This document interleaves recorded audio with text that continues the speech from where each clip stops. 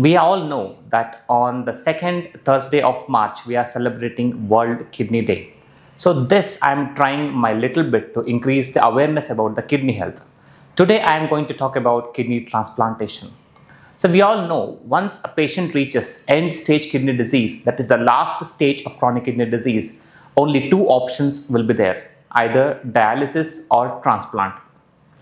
Between the two options, the dialysis and transplant has a better quality of life, and always transplant is recommended as a first treatment of choice compared to dialysis.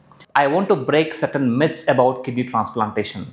So kidney transplantation is done when one of the family members donates one of their kidneys to the patient. So we remove that kidney and transplant it into a recipient. So following kidney transplantation, the patient has to be on immunosuppressive medications lifelong.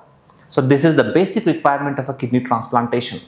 So compared to dialysis, the quality of life is always good, better. At the same time, the food restrictions will be lesser and he has got freedom to do his professional activities also. So there are two kinds of kidney transplantation. One is live related, other is cadaver.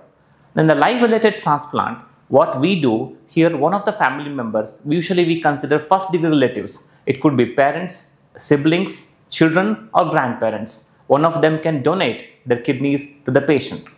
Whereas in cadaver renal transplantation, it is the brain dead individuals. Once the family decides to donate their organs, the kidney gets allocated to the patient.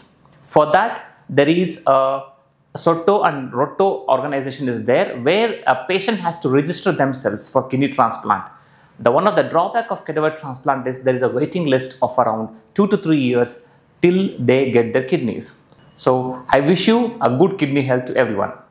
Thank you.